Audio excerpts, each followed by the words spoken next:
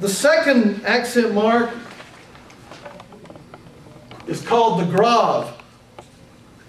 Some people in English say grave, but if you want to be correct in the Greek, you'll say grave. You'll notice, let's see, do we have any on this sheet? No, these are all acute. All right, the third accent mark, it looks like this. That's not a good one.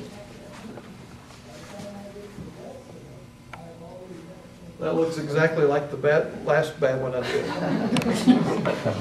Look at the word soma. The second word, soma. This accent mark is called the circumflex. I'm sorry, say it again. The circumflex. So you have the acute, the grave, and the circumflex. The reason that accent marks are important in the study of the Greek, there are two reasons. Let me give them to you. Number one, accents occasionally distinguish between words that otherwise are identical.